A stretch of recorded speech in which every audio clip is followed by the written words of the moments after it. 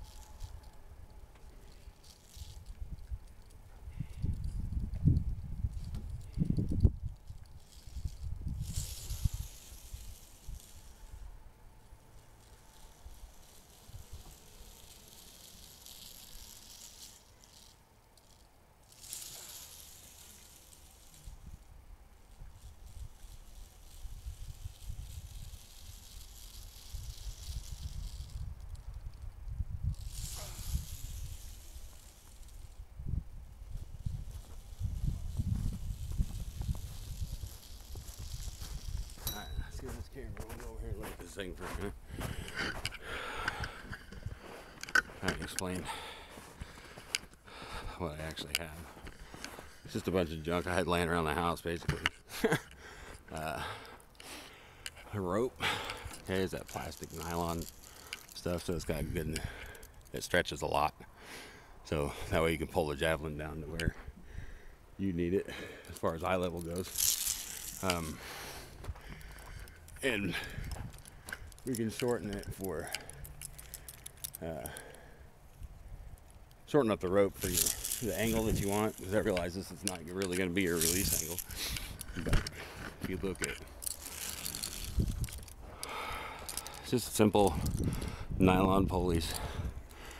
I kind of had to reconfigure this. This was actually like one of the lawnmower hoists for working on lawnmowers is all it was, but I just refabbed it. So the paracord's a little stretchy, not real bad. The reason for it is the way these are set up. When I got the pigtail on it for trailing, is it pulls it back. Okay, when it's pulled tight like that, there's no pressure on the rope, but when it's coming back, when those tilt up, they rub on the bottom side of that rope, and that's what slows it down. I don't hit myself in the head like I did last time. But yeah, I'll be able to use this indoors. Basically, like for my high side, most of your high schools and stuff have the basketball goals, like the side goals that retract, and they get pretty high, probably 30 feet, 25, 30 feet by the time you jack them all the way up. And then I'll put them around that, and then lift the goal all the way back up. And there's probably, what, 80 feet of rope, 70 feet of rope total, and that's plenty where you can actually go through your steps. And then I'll actually, what I got for my anchor here is my weight sled that we used to push with some plates on it, and then just a post to anchor it to, so it'll give it a little bit of height. It won't be as high as it is here, but we don't need as much room either. I don't know. I think it's pretty cool. I think it'll work. It works a lot better than not being able to practice when it's raining and stuff like that. So I actually do have this. I had like a ball on it, a stop ball to catch it when it came back, but I got rid of that.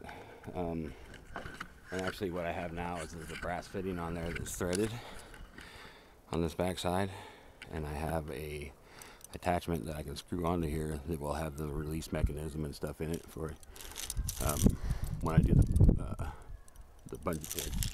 So basically I'll be able to strap the bungee cord to it, and it'll have a release to where when you're that way you can actually feel that pull instead of just pushing that thing all over the place.